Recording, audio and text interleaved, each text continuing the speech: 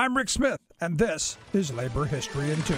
On this day in labor history, the year was 1934. That was the day striking Teamsters in Minneapolis defied martial law. They stopped scab trucks, forcing the release of their strike leaders. Armed with bayonets and machine guns, the National Guard had patrolled the streets for nearly a week. They seized scores of strikers and union leaders and threw them into military stockades. Drivers were outraged. They defied Governor Olson and Major General Walsh, who, on behalf of the Citizens Alliance and trucking bosses, were determined to break the strike. Soon after strikers were imprisoned, drivers began chasing scab trucks across the city. Multiple reports poured in of picketers forcing trucks to stop. Some unloaded their cargo onto bridges. Others chased, captured, and damaged the scab trucks. Strikers ripped ignition wires out, forced scabs from the wheel, and then disappeared before police and the National Guard could arrive to retaliate. In just 3 hours, strikers had overturned nearly 70 trucks. Unable to stop the superior force of striking drivers, Bill Brown, Vincent, and Miles Dunn were ordered unconditionally released from the military stockades. Now, employers, the governor, and other strike-breaking agencies were eager to propose peace to federal mediators. But they proposed to scrap the terms of their earlier May agreement. In response, the leaders of Local 574 issued a general strike